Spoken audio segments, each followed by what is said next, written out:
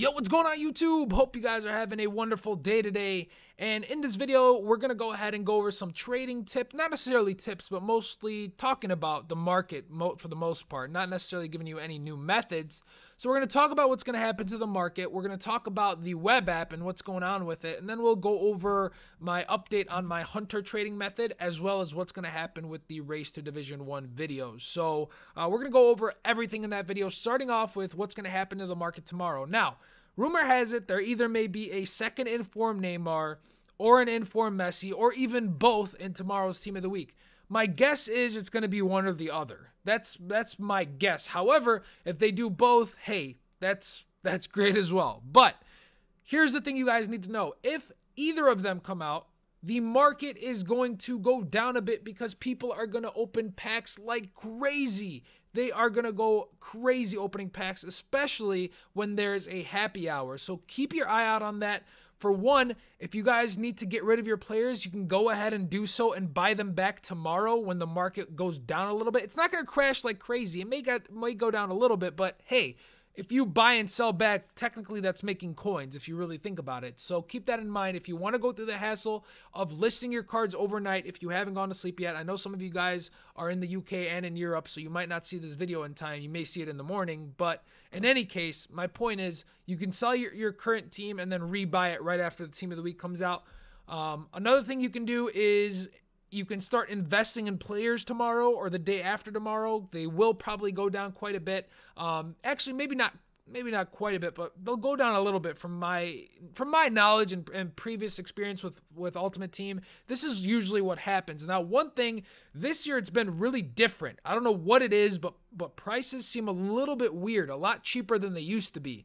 I've seen people list Ronaldo for $1 million, the informed Ronaldo for $1 million coins. I've seen Messi being sold for 700,000, which is much cheaper than last year. So there's a lot of different things going on, and they could be a combination of a lot of things. One of them is Ultimate Team on FIFA has blown up. I mean, if you guys have been playing since FIFA 12 compared to FIFA 15, the amount of people who play FIFA now has grown exponentially. It's crazy. FIFA has blown up onto the scene. I remember in the States, Madden used to be the most popular sports game, but FIFA has taken over. And again, I'm in Chicago, so I'm in the States. For those of you guys in Europe, obviously Madden probably no one plays. But you guys get what I'm saying.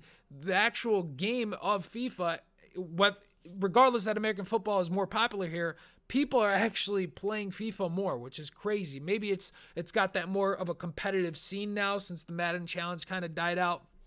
But anyway, that's a different topic for a different video. So anyways, if there is a good Team of the Week, the market will go down a bit. If you want to go ahead and invest in players, you can. If you want to get rid of your team and rebuy it, you also can do that. Another great thing to be able to do tomorrow is to invest into consumables. Those are still going to be awesome. And I know a lot of you guys have been complaining that it's a little bit too competitive now. Well, that's going to get a little bit better since more people are going to be opening packs. And because of that, you're going to have a lot more of an opportunity, a much higher chance to go ahead to win consumables, specifically chemistry styles or position change cards. Now, I want to talk about investing in a potential Team of the Week player. I don't know who may be in the Team of the Week, but if you buy a player, if you just browse the forums and you kind of look at rumors, if you want to buy a player right before they announce the Team of the Week, they usually announce it 1 hour before it's actually in game. As soon as they announce it on Twitter or on Foothead or whatever, put your card up for auction. You'll be able to make a lot of coins. I had Rakitic guys. I bought them for 7,000. Was able to sell them for 18,000 right before they released Team of the Week. So keep that in mind as well. Also, if you do want to invest in a player in this Team of the Week, you can. There's not a huge selection. Obviously, Ronaldo is not a realistic option because he's very expensive. Milner is a terrible, terrible card to get, especially for an inform. So Rakitic is reasonable. I think he's 50,000. I'm not 100% sure. I would check, but unfortunately the web app is disabled, which is why I haven't been able to come out with a trading video. You guys know I love trading on the web app. It's a lot more convenient than on the console. But if you guys want to see a trading video desperately, I guess I shouldn't say desperately. I shouldn't say that's kind of rude of me. But you guys know what I mean. If you guys prefer seeing a trading video over a Race to Division 1 video, I'll try to do one on the console. But a perfect segue. I want to talk about the web app. Now, at the beginning of the year, EA said the reason why the web app kept crashing and the reason why they couldn't put it back up is because of the bots that were constantly searching the market, and they were auto buying cards, and all these coin sellers were on the scene because of it. So they were going to take care of that. They were going to make sure they were going to clamp down and get rid of all of that stuff. 1 week into the game, web app, all of a sudden, transfers not available. I mean, I don't know what's going on with EA. They said they were going to ban people that advertise coins. That hasn't happened. They said they were going to ban people who are going to buy coins. I have no clue if they have or not. I mean, if you guys know anyone who has bought coins, let me know. I haven't heard anybody getting suspended or getting a warning or anything like that. So it doesn't seem like they're doing that either. And I don't see coin selling websites going out of business. So clearly they're selling coins, and I'm guessing they're doing it with an auto buyer. I don't know how the coin selling websites make coins, but apparently it's still out there. So I'm hoping they really get their you-know-what together and fix this, because it really affects the transfer market.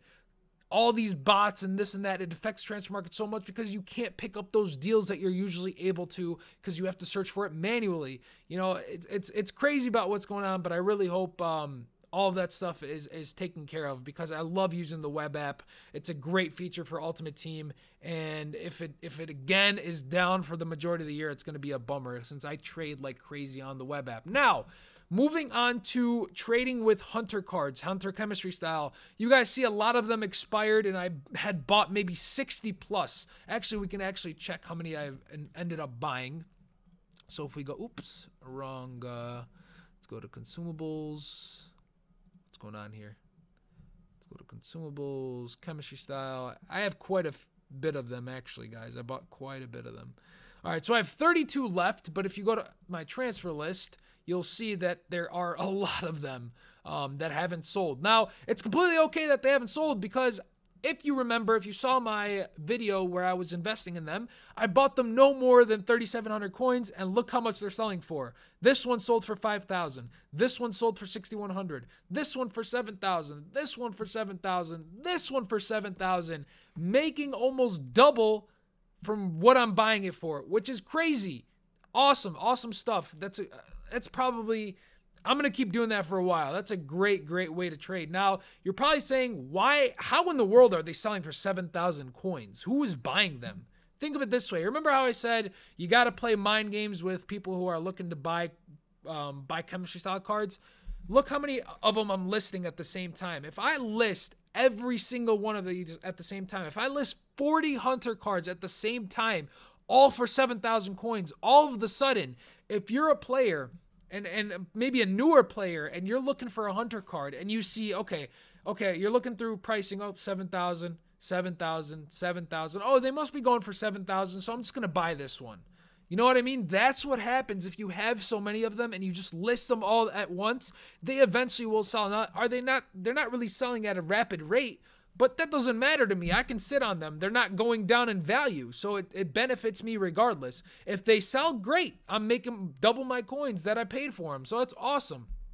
So that's a great way to go ahead and trade, is list all of your investments at the same time, especially if they're in the same player. You guys see I've also bought Miranda here, and that's because I really think he's going to go up in price. He's one of the best La Liga center backs. I use him on one of my teams. Can I show you my team on here? Let me show you guys the teams I'm using. I use this one here, 4-1-2-1-2 with the two center midfielders, and then I use this 4-3-2-1 team that I've been actually struggling with both teams, to be honest, but the defense is really solid, been happy with the defense. My attack obviously is also pretty good, but the problem is I can't maintain possession like I used to in the previous FIFAs. Even though passing is a little bit better, I don't know what it is, guys. I am struggling quite a bit on this year's FIFA. I've been hoping to get out a Racing Division 1 episode for you guys with updated footage, but I haven't been able to purchase a new hard drive. It's much, and you guys are probably thinking, well, how are you recording this one? It's actually a lot less memory to record a desktop video than actual gameplay footage from the Xbox One. So that's why it's much easier releasing this videos for now. So once I'll probably pick up a hard drive tomorrow and start recording again, but I think in Division 3 or 4 at the moment. I've been, man, like I said, this FIFA is tough for me. Very, very hard. A big reason, I mean, this is the paciest team I have, and the paciest team I've ever used so far on FIFA 15, mainly because of Hazard, because he's got 89 pace, Balotelli with 82, Candreva with 85, so this is the fastest team I'm using, but everybody I come up against, especially in the higher divisions, once you get into Division 3 and onwards, every single person is using pace. Every single person is using pace, and it's really hard to defend against. So we'll have to see what happens. I don't know if they're gonna patch it or not, but we're gonna have to. I just don't. I don't want to. I don't like using players with pace. You know, and that's. I mean, what I mean by that is I don't like making a team around Dumbia because I just don't. It's not fun for me, you know. I like using players that I like watching in real life or enjoy playing with on the game. But in any case, I'm kind of rambling now. So that's pretty much it for this video. I think we covered quite a bit of information. If you do have questions, you can put it in the comment section below. The best way is to send me a tweet on Twitter. I will try to do a trading episode on the console if the web app isn't up and running soon. And I will do a Race to Division 1 episode as soon as I pick up a hard drive, most likely tomorrow, so I can record some gameplay footage. And you guys can see your boy Smarbs getting completely wrecked in Division 3. It has been a hard time for me, guys. Very hard time, so we'll have to see how it goes. I hope you guys will enjoy that series. In any case, hope you guys enjoyed this video. If you did, please give it a thumbs up. It actually really helps me out.